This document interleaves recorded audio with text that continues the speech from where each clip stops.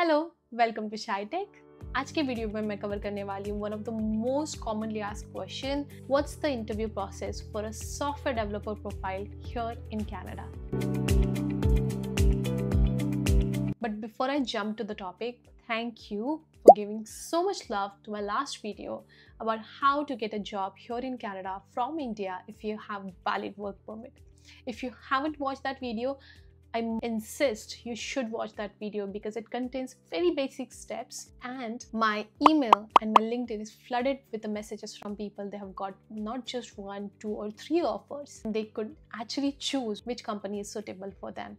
So congratulations to those who got offer, and for those who haven't got it, you're almost there. So just keep working on yourself. Now the link to the video is in the description box. Let's start our video.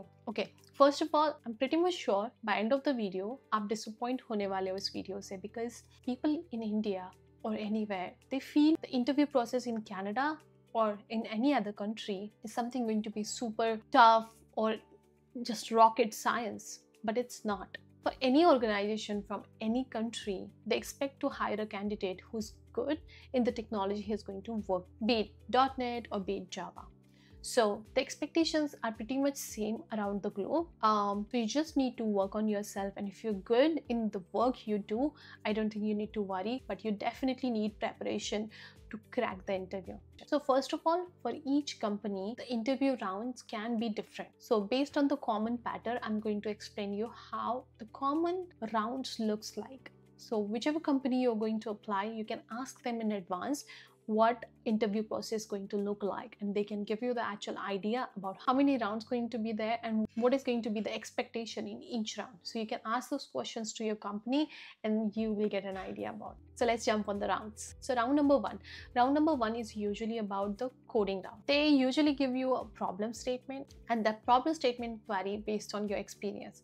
If you have 0 to 5 years experience and 5 to 10 years experience, problem statement could be different, but usually the same. Let's take a hypothetical example. They'll provide you a string and you have to find out if that string is palindrome or not.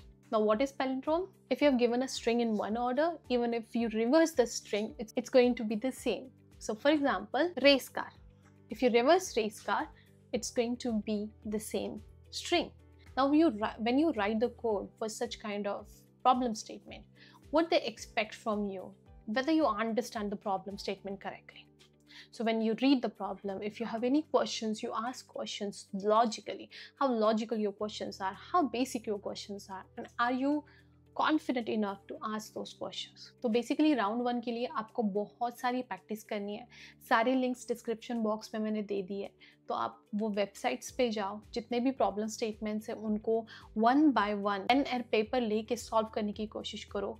But more than solving, try to understand them. अगर आप समझ के करते हो वो code, तो आप ना कि बस वो वाला प्रॉब्लम स्टेटमेंट सॉल्व कर पाओगे, बट कोई कॉम्प्लेक्स प्रॉब्लम स्टेटमेंट भी अगर आता है तो because your understanding about the code is clear, आप वो भी सॉल्व कर पाओगे. Second, they expect you to write the code which can run successfully.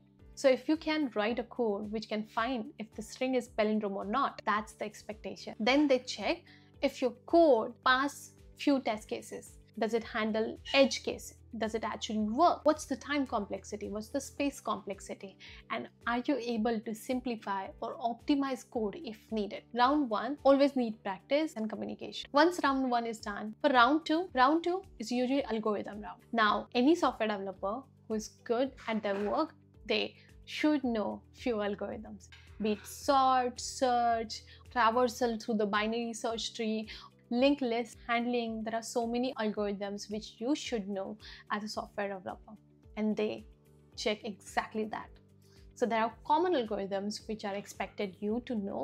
I have shared a couple of links in the description box. You can go and check out all the sources and practice them. And trust me, in most of the interviews and most of the companies, they don't care if you solve the whole problem. They want to see how you approach towards the problem solving, how much you understand about the code and logic. So make sure you practice with understanding. So जितने ज़्यादा algorithms आप practice करोगे, जितने ज़्यादा algorithms आपको पता होंगे, that will be added advantage to your second round. Round 3 is behavioral round. Now in this round, they basically want to understand how good developer you are. So for example, if you have 5 years of experience, the expectation would be, did you come across any situation where you found that scope of the story was way more than the expected, and how did you communicate that to your lead or manager? Or situations where you were given a problem statement which you didn't know how to solve, and how did you approach towards the solution? These kind of questions will be asked. If you're a senior, they will expect you should have solved some issues in your company which were super tricky, or situations which you handle with your senior experience wisely. So they might ask you this kind of questions and see what was the scenario and what did you do in that specific scenario. So there are a lot of behavioral questions, but more than reading them on the internet, I would say sit back, think about the work you have done in your company, try to figure out the scenarios. Sometimes we do things and we don't even recognize that this is some super crazy thing I did, right? So I would say sit back and try to visualize the stories you worked on, the tickets you worked on in your company, and try to highlight those real-time scenarios that you handle. Definitely go on the internet and see how you can articulate that experience in words. Interviewer get an idea about it, but at the same time make sure you give your actual scenarios. That will definitely give you added advantage. So basically behavioral round में they want to know कि आप कितने mature developer हो, भले ही आप junior हो या senior हो.